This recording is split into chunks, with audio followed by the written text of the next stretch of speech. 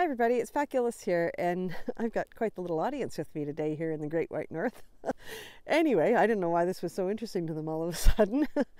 Anyway, I was listening to an interview with Charles de Contefy. I don't know if you know who that is. He's an author, a clinician, a great horseman, a rider. He judges, and anyway, I was listening to the interview. I think it's from a number of years ago, and he was talking about what was then his new book, which was, I believe, called A Rider's Escape from Tyranny, I think.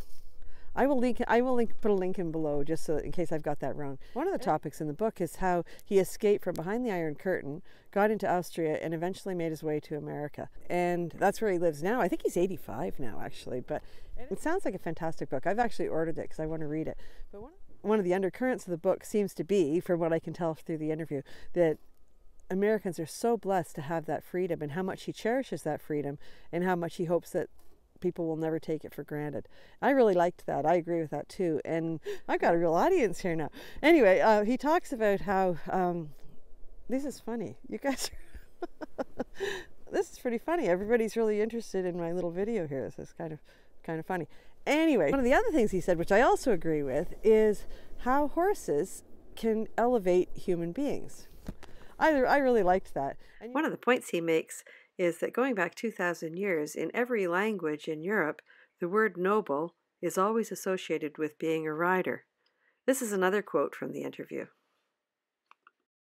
Survival, in a relationship with a horse, is dependent on the horse elevating you, gradually, in courage, empathy, self-discipline, focus, endurance, the long list of human virtues. And I had to laugh when he said this, was how, you can try to educate children, but it tends to kind of go in one ear and out the other quite often. And, and it's true. I mean, I can't tell you how many times over the years we've had parents and teachers call us and ask us what the heck are we doing with their kids, because they notice a real difference in them. And, of course, we always tell them that's a horse. I don't know how many of them believe us, but that's the answer.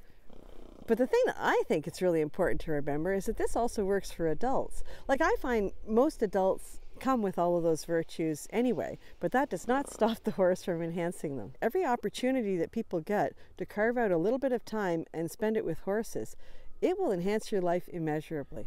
A lot of my adult beginners, I find that they originally come to take lessons because they've just never let go of that childhood dream that they have. But the wonderful thing is that horses get to show them that it can even be better than they ever imagined. So this is a message for all my beginner riders. It is never too late.